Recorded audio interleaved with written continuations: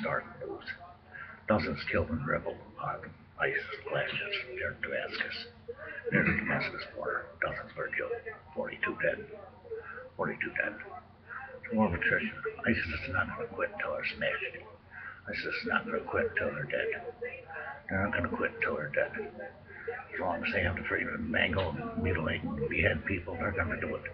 They're going to do whatever they can do to make life miserable for the innocent people. Rebel ISIS clash near the Damascus border, leaving 42 dead. It's a shame. It's a shame that they had to let this Islamic State get so far out of hand. Really, it's a shame. Because so many people are suffering, so many people are dying. But so many lone wolfers want to go and join them. I don't get it. I don't get it.